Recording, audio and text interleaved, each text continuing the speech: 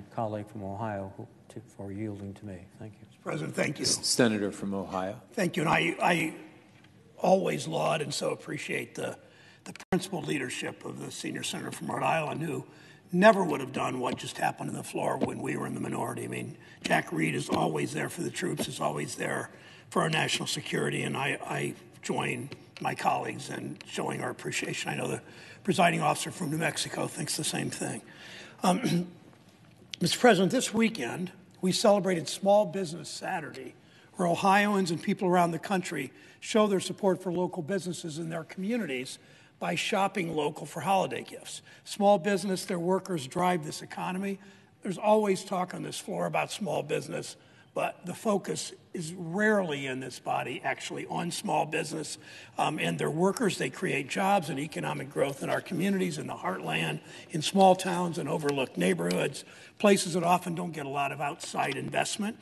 The stakeholders in these businesses aren't nameless, faceless shareholders.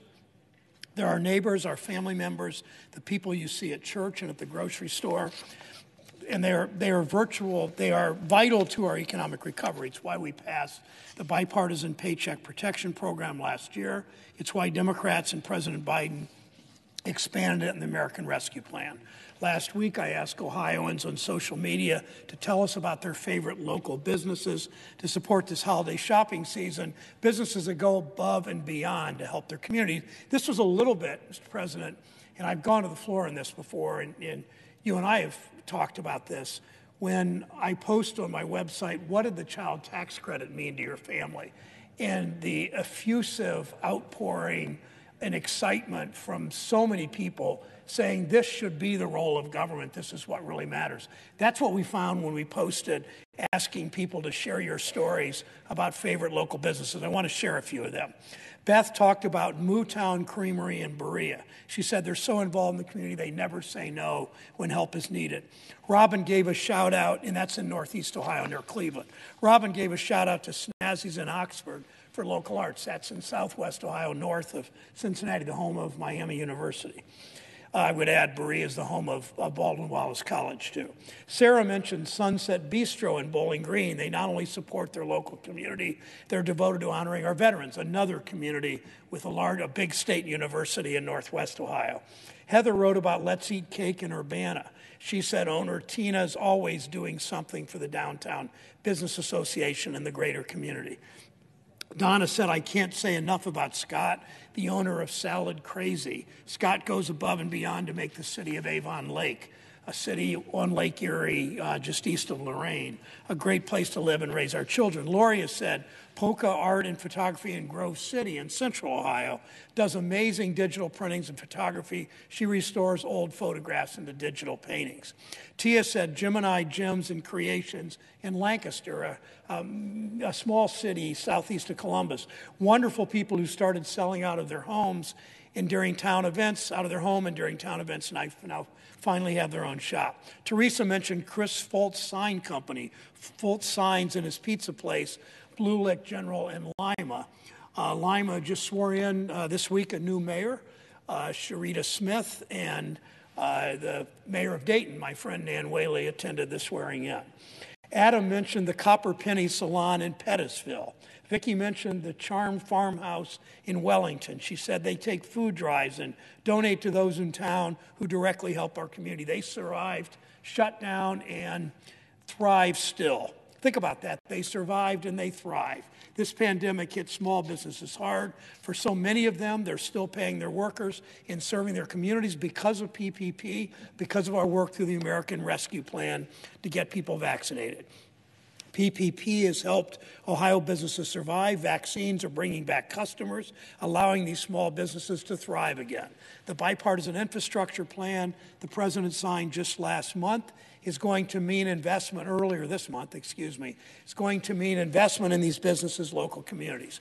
People in Ohio and across the country remember how after the last economic crisis in 2008 and 9, the biggest corporations recovered. They always do, Mr. President, while large swaths of the country were left behind. Many of these same communities have watched for decades as factories closed, as investment dries up, as storefronts were boarded over. We can't make that mistake again, and we're not making that mistake.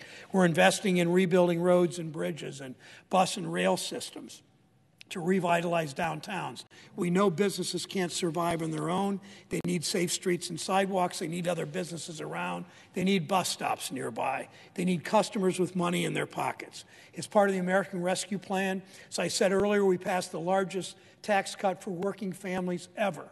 92% of families in Ohio who have children under 18, 92% of those families will get at least a $3,000 a year tax cut. It's essential that this Congress, that this Senate, extend that tax cut for at least another year. It's giving millions of Ohio families that tax cut every single month, $250 or $300 per child every single month. We need to make sure they continue. We need this holiday season to commit to shopping local. And in the Senate, let's commit to protecting small business, putting small businesses and workers at the center of our economy. The workers who shared these, the Ohioans who shared these stories, know the vibrancy and the dynamism and the diversity of working class towns in neighborhoods that Senator Portman, who's in the chamber this evening, that we represent. We need to get to work to invest in them. We need to get to work to ensure that these places, Ohio's main streets, America's main streets, are at the center of a better economy. And Mr. President, I ask unanimous consent that when the Senate completes its business today, it adjourn until 10 a.m. Tuesday, November 30th, that following the prayer and pledge, the morning hour be deemed expired, the journal be approved to date, the time for the two leaders be reserved for their use later in the day, and morning business be closed, that upon the conclusion of morning business, the Senate resume consideration of H.R. 4350. Further, that the Senate recess from 12:30 until 2 p.m. to allow for the weekly caucus meetings. Is there, no. I'm sorry, 2:15 to allow for the weekly caucus meetings. Without objection.